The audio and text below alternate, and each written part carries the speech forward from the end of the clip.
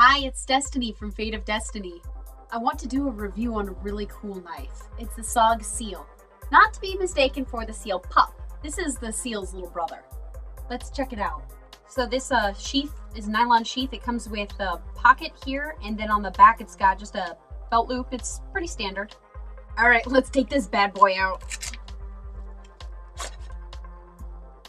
When I first saw this thing, I was so excited. I mean, it looks seriously badass. I had to have it, even though I'm not a Navy SEAL. But I mean, just look at that. It's sick, right? This texture on here gives great feedback. Really helps you keep it steady when you're trying to keep a good hold of it.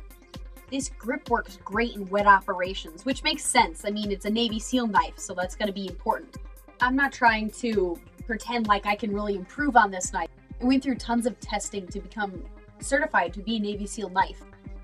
But I guess if it had like deeper finger grooves, I think that would have been a little better. As you can tell, this is a Bowie style blade.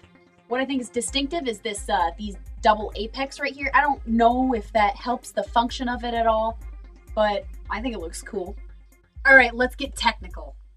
This blade, it's got a hardness of a Rockwell hardness of 57 to 58. It's AUS-8 steel. I'm not a metallurgist, but from what I've read, that's pretty sturdy. Okay, more techie stuff. SOG's website says this is cryogenically treated, so they bring it down to negative 300 degrees Fahrenheit. Next, they bring the steel back to room temperature. That's supposed to make it stronger at a molecular level. The Flash 2 and this SOG Seal both have combo edges. Are the serrations useful? I don't know. Let's check it out. First, I'm going to establish a little bit of a groove here, just so the knife has somewhere to pull through. Once I feel like I've got a nice little channel going, I'm going to saw through it here.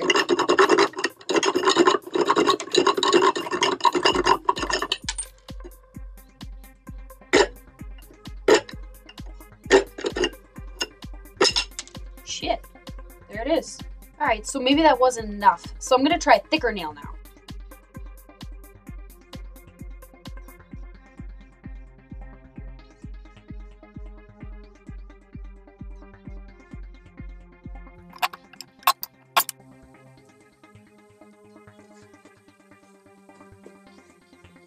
Damn, did it make quick work of those nails or what?